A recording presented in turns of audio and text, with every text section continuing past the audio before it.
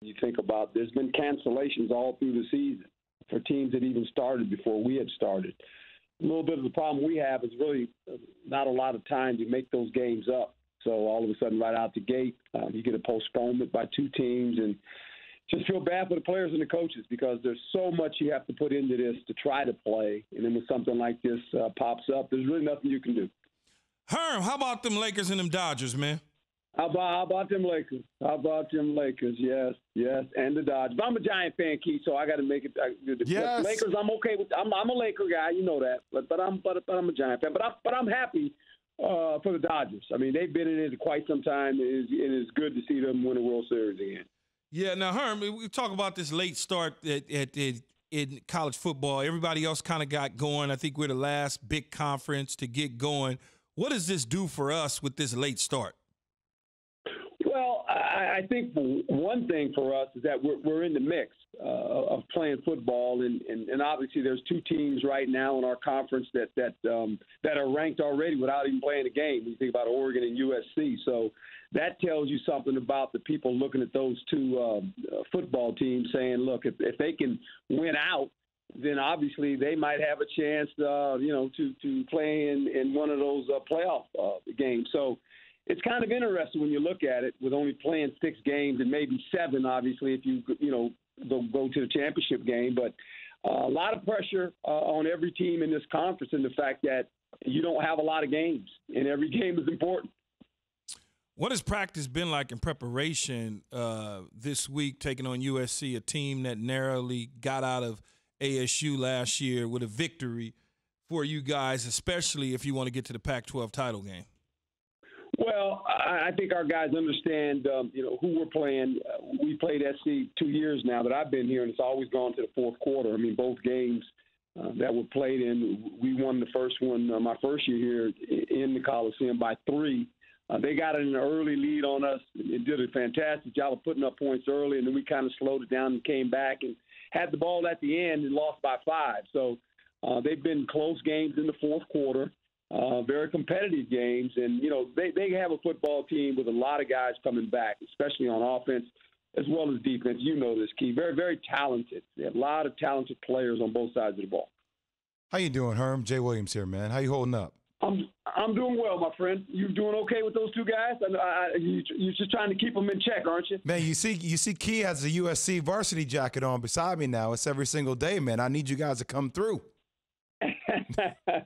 Well, that's his alma mater, and I get it.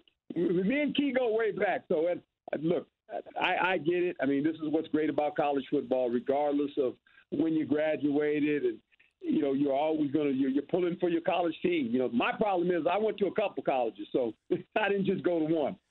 Herm, how do you guys get prepared for a game like this, considering it's your first game, but also maybe potentially the biggest game of the year?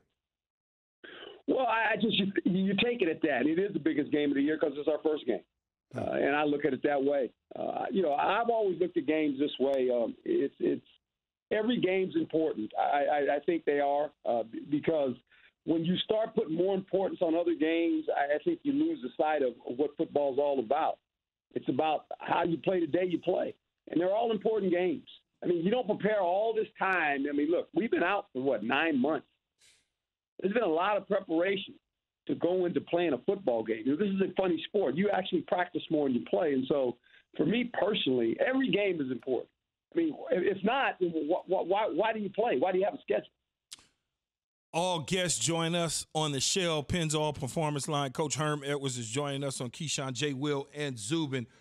Herm, how did you prepare on Election Day with everything that's going on with your kids? What did you guys do on your day off? Well, we actually on Tuesday we knew it was coming. The whole Pac-12 decided on Election Day that we were going to give the conference athletes a day off, and we just treated it like a Monday. So Monday we came to work. Well, generally you're off on Monday and you start Tuesday, so we just flipped it. They practiced on Monday. Tuesday they were off. Wednesday we got back to work. Thursday. And now it is Friday here, and we're going to have a walkthrough here shortly, and then get on an airplane and go to L.A. and then have another. We had our COVID test this morning already. Then we're going to have another COVID test when we get there around 4:30 through 6:30. Bed check around 10 o'clock, and then we have a 5 a.m. wake-up call on Saturday morning for pregame.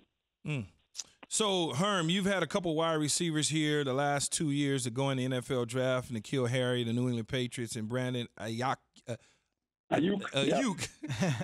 go to San Francisco. Now you got Frank Darby and my man Johnny Wilson, freshman out of Calabasas. How did they do in training camp?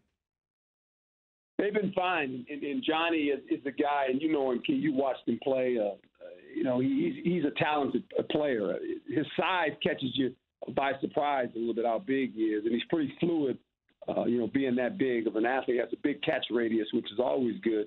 And Frank has kind of been a guy that's kind of been in the background a little bit, but now with N'Keal leaving and obviously Ayuk leaving. He's the guy that has all the experience at the receiver position, because really we're young at receiver. He's the one with all the experience. We only have one senior. It happens to be Frank. All the rest of those guys are either freshmen or sophomores. Herm, how important has your relationship with Jayden Daniels been? Obviously, last year you guys both were together trying to get over winning 8 games, but it seems like that's a pretty unique establishment of a relationship. Well, it is, and I think anytime you're the head coach, you're going to be tied to the quarterback. But he's a special young man. I like his poise. He has tremendous poise, and he's about ball. I mean, he's starting to learn how to become a leader. That was the big thing for him this year. I told him, I said, now you got to step into more of a leadership role, because it's your football team. We're building this offense around you. So we meet every morning. He comes in every morning around 7:30, and we have our little chat. And we kind of talk, and then he looks at his phone, because he's getting all these kids get all these texts. They're looking at their phone. And I said, Jayden, and we talk for about 10 minutes every morning. So he's a good young man. I mean, and he's a good football player as well. Thanks for watching ESPN on YouTube. For live streaming, sports, and premium content, subscribe to ESPN+.